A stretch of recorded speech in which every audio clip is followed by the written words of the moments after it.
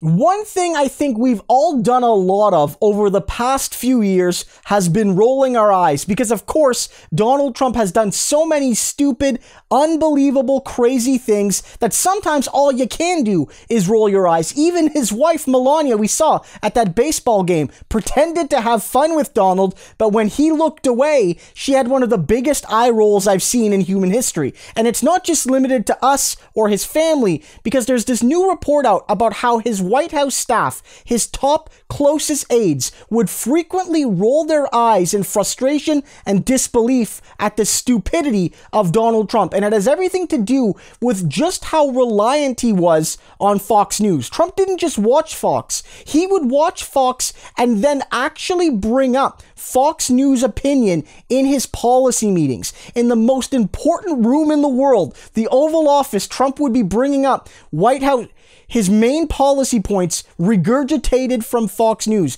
and sometimes directly include Fox News voices in those meetings. It's bonkers. It says here, with the White House Select Committee investigating the J6 Capitol riot, revealing that Fox News host Sean Hannity was attempting to sway the president, which has led to Hannity being asked to testify, the Post is reporting that Trump was making decisions based on the advice of Hannity, as well as host Jeanine Pirro, among others. As former White House Press Secretary Stephanie Grisham revealed, there were times the president would come down the next morning and say, well, Sean thinks we should do this, or Judge Jeanine thinks we should do this. Grisham also noted that the West Wing staffers would simply roll their eyes in frustration as they scrambled to respond to the influence of the network's hosts, who weighed in on everything from personnel to messaging strategy. According to the report, the former president also allowed Fox hosts to participate in policy discussions with his staff, which Dos Dossi and Ashley Parker, writing, a former administration official who spoke on the condition of anonymity to share candid details of private discussions, said Trump would sometimes dial Hannity and Lou Dobbs into Oval Office staff meetings.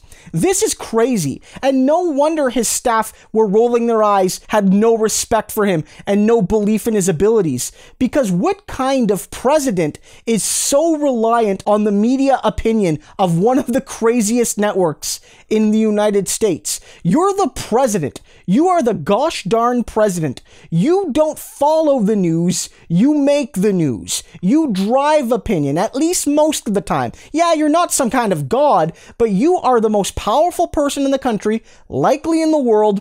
You don't watch Fox News and then the next morning go to your people and say, we need to do what Tucker or Sean or Laura or whoever tells me to do. That's ridiculous. That shows that not only are you stupid, not only are you weak, but Donald Trump likes to paint himself as this great leader, this great visionary, when that's not true. He's simply just a follower of whatever flashed before his eyeballs on Fox News and probably even OAN and Newsmax, which is even more insane.